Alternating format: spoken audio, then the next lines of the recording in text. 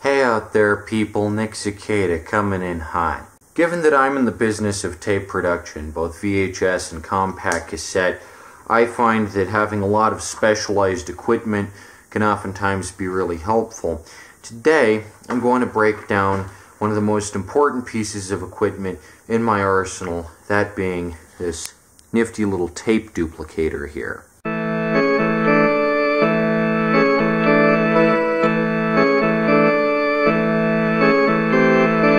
Now, how I got this tape duplicator is a really crazy story.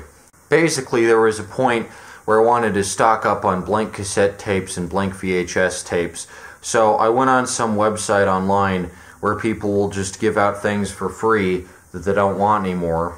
And one guy was like, I have a bunch of old cassette tapes and VHS tapes and you can come down and get them. But then he was like, hey, you can have this duplicator too. He was like, I have this duplicator down in the basement. You want this duplicator? And I was like, I've never had a duplicator before. Sure, I'll have a duplicator. Why the heck not? And of course, you've seen this piece of equipment in the last Hypnagogic Archive video, Ellis.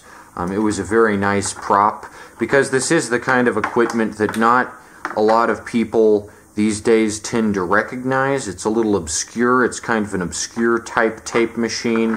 It's very different from a normal tape deck in design.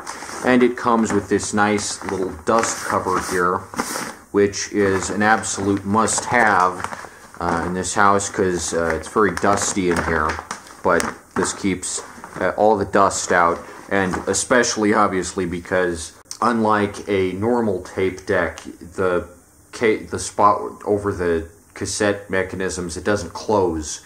So unlike a normal tape deck where the plastic housing keeps dust out, here the tape housings are just out in the open, so you really gotta use this cover if you want to keep it safe and not scratchy and keep it in good quality. Now, as you can see here, this is some really heavy-duty shit, some really heavy-duty equipment. We got the third prong on here, so you know that this appliance takes a heck of a lot of energy and a lot of electricity, but in effect what this is a bona fide tape factory.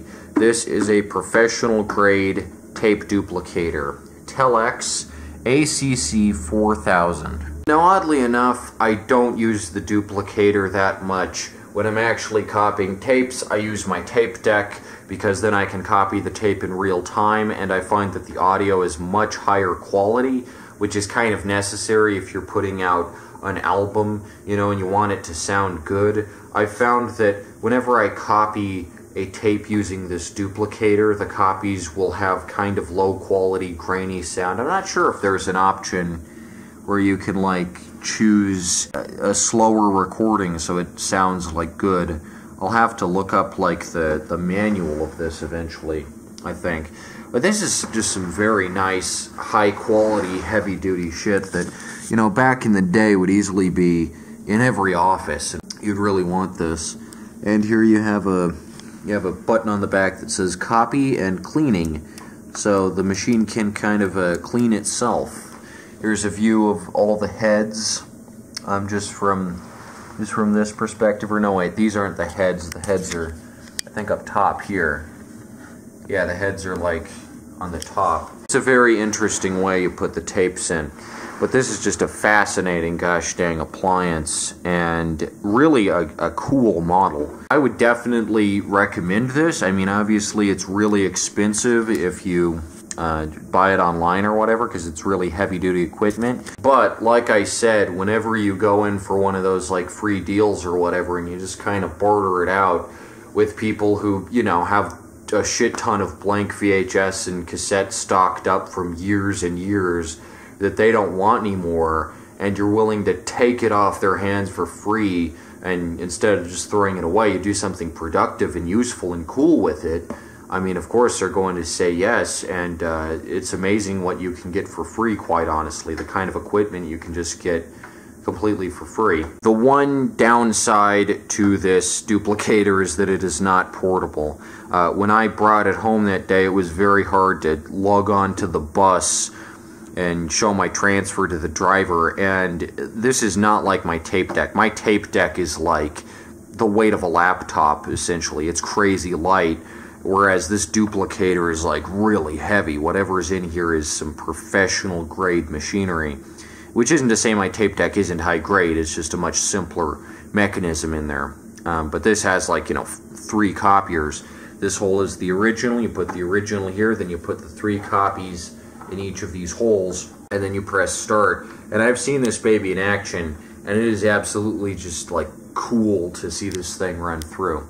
But the real point, like I said, is that this is not a portable machine, so you want just to be able to set it up like on a desk or something so it's ready to go and you don't have to move it around all that much. It's definitely not like worth taking around, really. It's just the kind of appliance that like a toaster or whatever should just kind of sit there with its dust cover. Aside from that, as I said, the sound quality isn't very good, or at least I haven't figured out how to get really good high definition sound quality out of this yet. If I ever do make a new video and kind of break down the intricacies of it, maybe I'll do a tape tips on it, like various strategies with the Telex ACC 4000 duplicator.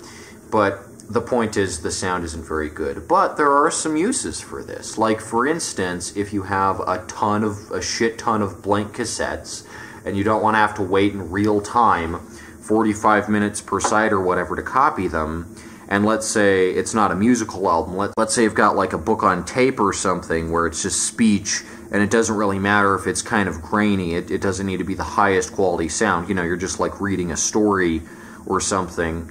Or say you've made an audio zine. Those are popular. They're like the equivalent of print zines, but they're like on tape. So you have like random sounds, random interviews, random stuff. They function on the same kind of spontaneity that print zines operate on. If you have an audio zine, you might want to use something like this for kind of a rougher DIY type sound instead of a professionally recorded tape deck sound. If you want to make a tape that doesn't sound that good, like if you want to make a cool, mysterious lo-fi recording or something, this is absolutely the machine for you. This is absolutely the right apparatus here, because this can create a really cool, like, lo-fi type sound. It's not very well mastered. I think this was used initially just for like I said, an office setting. Like if you had a file or something and your secretary would read it, or you dictate it to your secretary, you could like put the original here, copy, and it was mostly for speech. In that regard, I don't think this was ever used as like recording equipment in a musical setting, in a professional setting. This was used like a fax machine per se, or some kind of office equipment. Nonetheless, this is just some great equipment, and I really like it. I really like the Telex duplicator, and I think it was a very cool prop in Hypnagogic Archive, and I do use it occasionally. I do. If I have like stories on tape or something.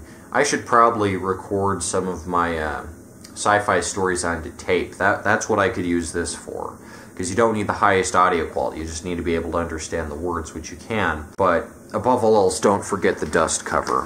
That's the most important bit. Keep it covered up, especially if your house is dusty. But even if not, if it comes with a dust cover, you should definitely use it, because it keeps it nice and free from all the dust. There's already like a layer of dust that's accumulated on here over the past few weeks. Anyway, yeah, that's about it for the Telex ACC 4000 duplicator. I just think it's a really interesting thing, and I got it completely for free. You never know what you're gonna get with tape equipment, but it's always fucking cool.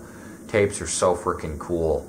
And to all you amateur tape hobbyists out there, I wouldn't say this is must-have equipment, but it is very cool to have, and it's an excellent conversation piece. You can really get a conversation going with something this cool. So, yeah, that's the Telex.